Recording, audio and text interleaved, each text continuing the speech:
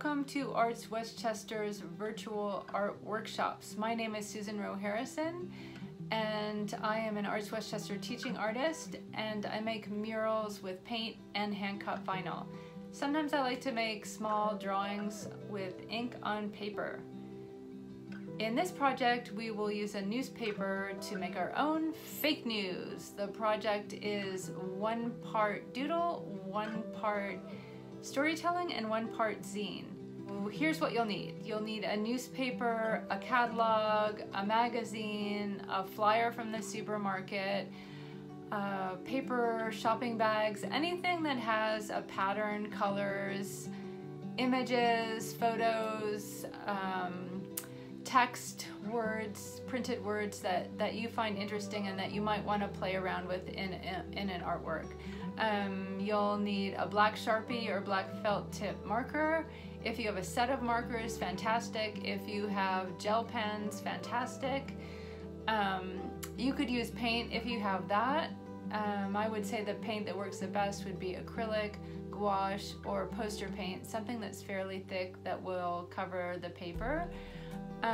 You'll definitely need a pair of scissors. You will need a glue stick. You could, instead of scissors, you could use an X-Acto knife on a self-healing mat or a piece of cardboard so you don't ruin the furniture. Nice things to have: a pencil and a ruler or straight edge if you want to get really straight edges. So let's gather our materials and get started.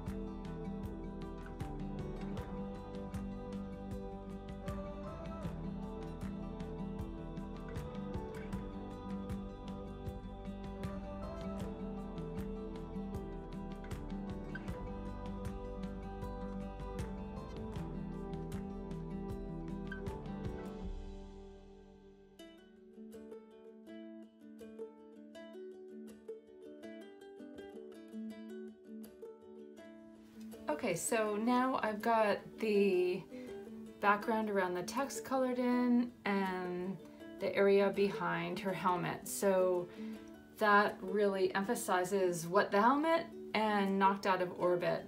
But I still think it needs a little more. Like, I think the spacey COVID gear hits the street, gets a little lost. And I think I'm just gonna play around with an abstract design. So I think I'm just gonna doodle a bit and see where it takes me. So here we go.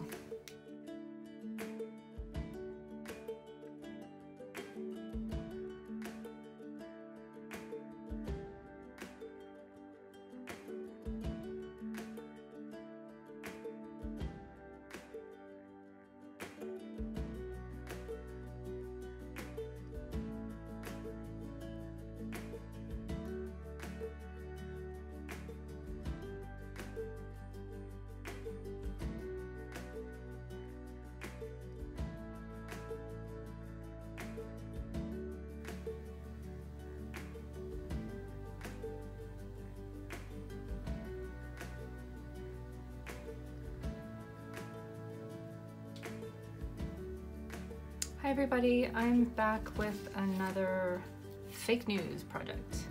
So I have a few things that I put together.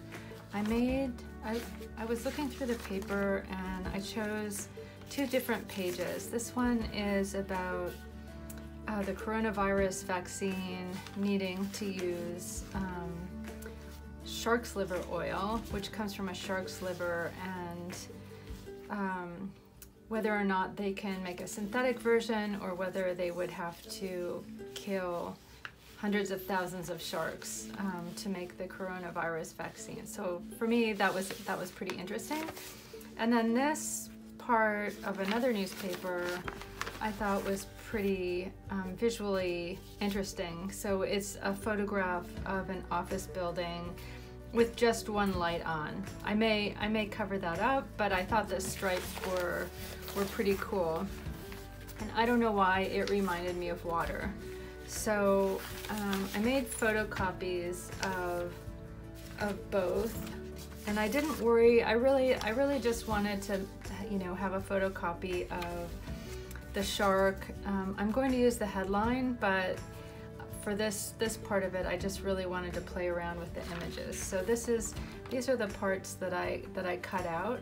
I know it's not exactly the same as the page because that's more in the middle, but I came up with my idea, which is I first cut this out and I was going to play around with the sharks, but I decided when I was thinking about the headline, vaccine may take toll on sharks, that maybe I would play with that headline. And so at first I was going to make this like a highway, like, because I was thinking about paying a toll. And then I thought the stripes could be a road, but then I was thinking after I cut them out, just playing around, I'm going to use this smaller one because they may cut it down. I was thinking that it might be more powerful to cut the shark out and show the absence of the shark under the headline, vaccine may take a toll on sharks. So that's what we're gonna do. So I first made photocopies. You can do that if you want, you don't have to. I just like to do that because sometimes I get an idea and I go through it and I don't like it. So I decided to make photocopies and play around with the photocopies. So there's my idea. And I'm going to start by cutting out this building. So I'm not going to worry about the rest of the pages. I'm just going to go in with my scissors and cut out the stripes from the building.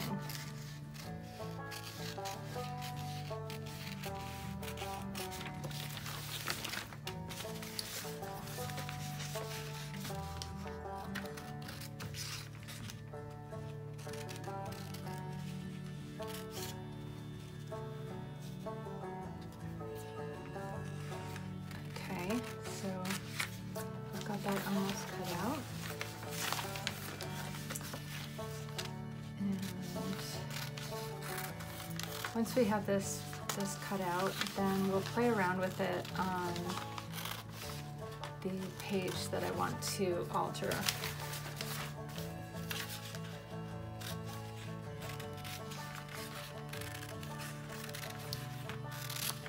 Okay, so let's move this to the side. And so I think what we'll do is I'm going to get a little bit fancy and I'm going to use my X-Acto knife to cut this out. So I'm going to put it on my self-healing mat. If you don't have one of those, make sure you use a piece of cardboard. Okay. Now I'm going to cut this out. Just make a little mark there. Just be very careful. Go across to the corner.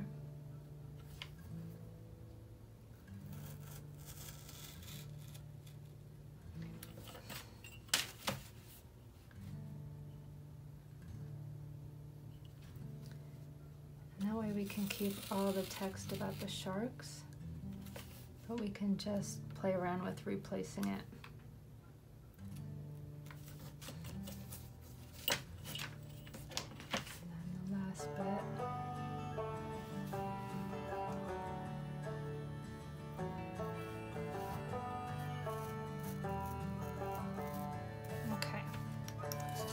So we're just going to take that out and put that aside. And then we have our paper. So let's play around with this behind the scenes.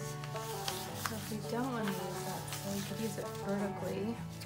Let's play around with it. So we could use it vertically behind that and just cut out the sharks.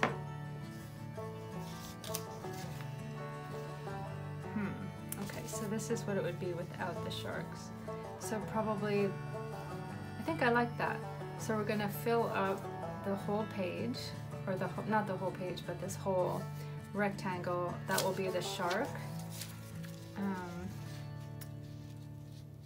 How is that gonna work? Yeah, so the background will fill up the whole, that whole spot. I guess I should have just cut this out, left it in the paper. So we'll cut this out, and then this paper will come through. So you can see here. And then we can play around with it whether we want it horizontally or vertically.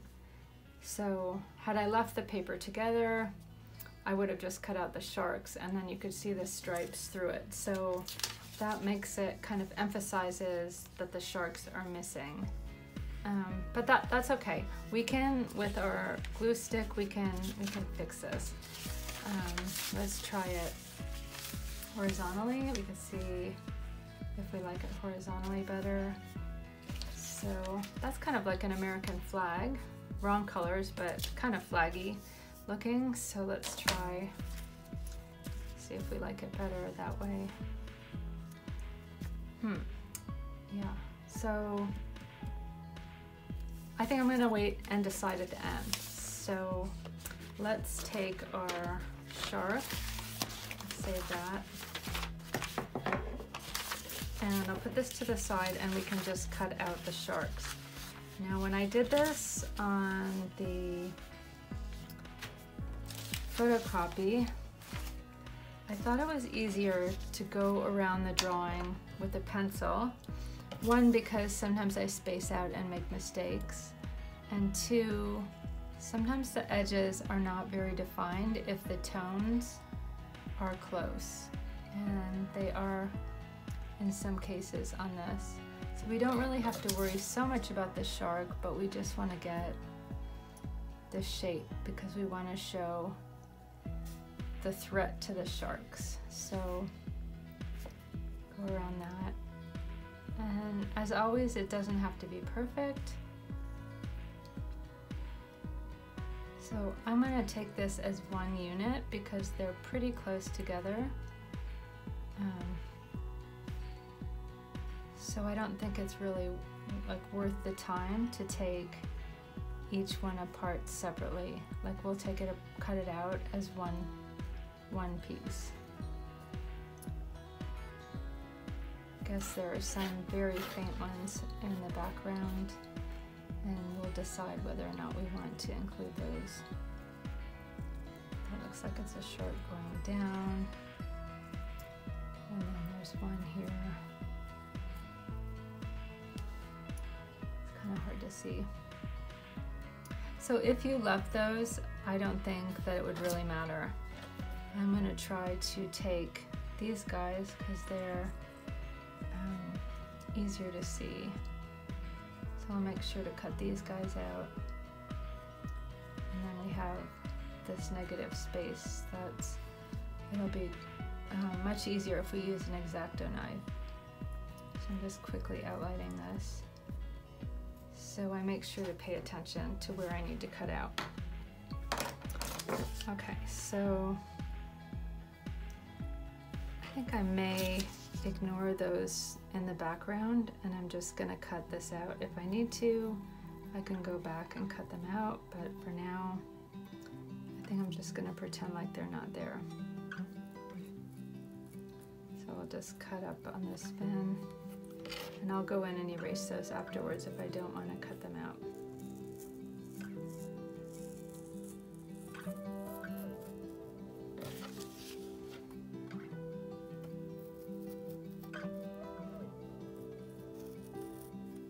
If something is hard to cut out, you probably need to change the blade and the X-Acto knife. You can also use scissors. Maybe I'll finish this off with scissors, so I can show you how to get into tight spaces. Actually, you know what? I think scissors are not going to work if we want to use the open space.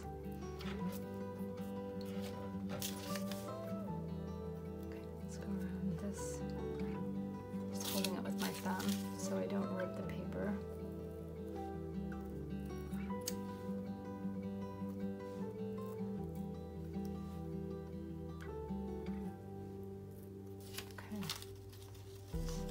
Pretty good. A couple of little points that are sticking. I could just pull those apart. Oh, I forgot these little guys. And I think I was going to erase these like shadow. So that's not going to work to erase it. Maybe I'll just soften it by rubbing it in.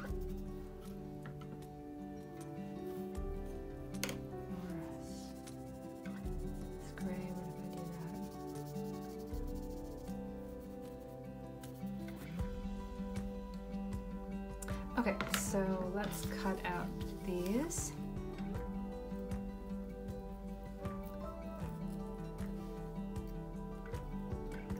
We can sort of play around with whether or not we want to put this back into the newspaper or whether we want to make a new newspaper using the sharks on the stripes and then add the headline to it.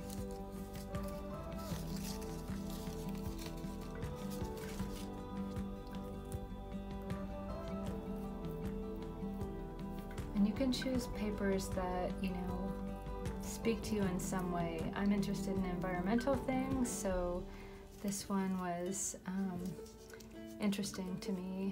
Like, wonder what would happen if you use the back. They look less like a shark. Sometimes the back is really cool, so we could use that too. You know, it doesn't say the same thing, so it just depends on if you want to play around with something graphic. That looks pretty cool. Or if we wanted to use, the vaccine takes a toll. Let's see if I can. I'll use my photocopy and I'll take out part of it, part of the headline, so we can play around with that.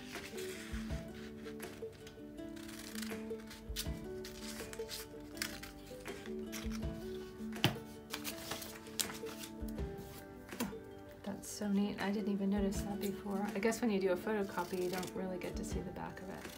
So we can take this headline and try it out on our paper. So we can either do it this way and hide that. Actually, it might be more effective if you do it like this. And then vaccine may take a toll, so we could create a new newspaper like that, or a zine page, or we could do the opposite and leave the headlines in the page. Put in our stripes. I need to unfold that.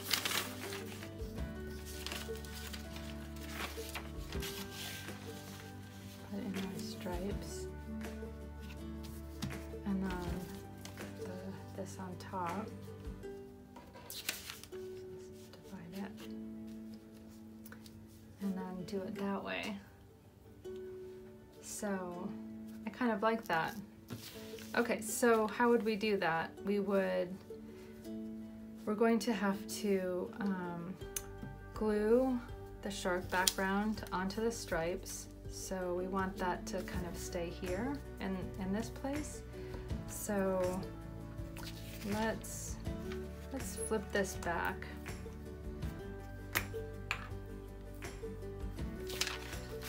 Take a few minutes to move stuff around. So let's open it up. Let's put our glue stick, so you can see, let's put our glue stick around this opening.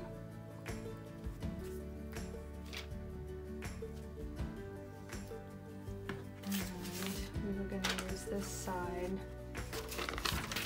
but we needed to just gonna wing it here. So I think the blue kind of goes toward the middle. I think that's about there. So we'll just glue that.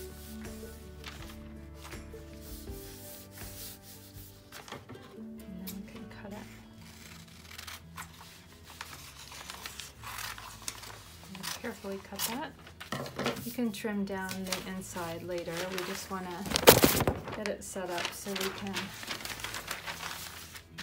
you know, we may even want to glue the two pages together. It's a little bit loose right there, so let's put some more glue right there.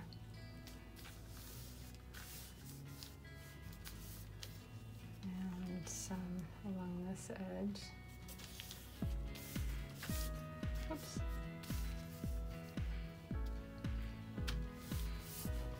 You can also use just school glue if you have school glue.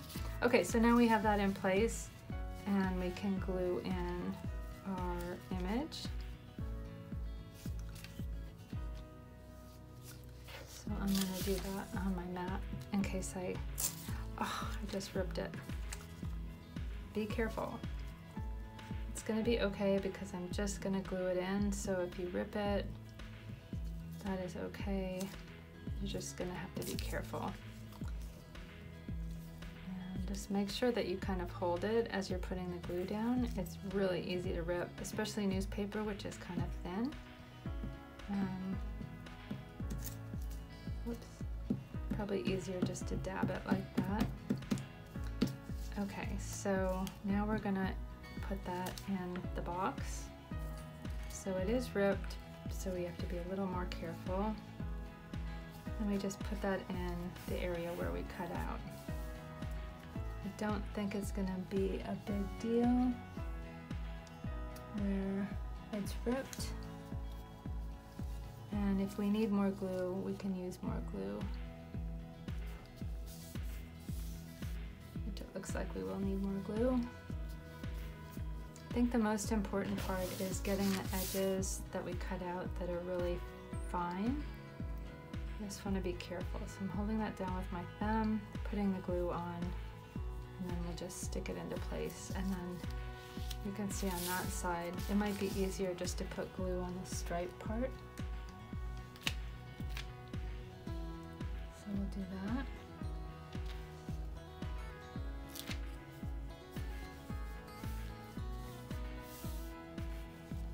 I think we'll need to go inside and glue it. This is a little bit loose, so let's put it on the straight part. So I think school glue might be a little easier because you can control it a little bit better.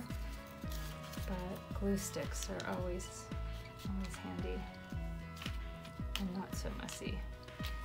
Right.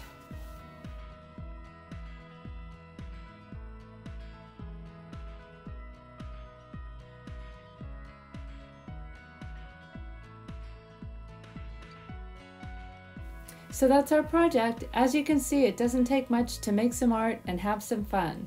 I would love to see what you came up with. Share your work to the hashtag #AWTeenTuesdays and check out the other classes at artsw.org.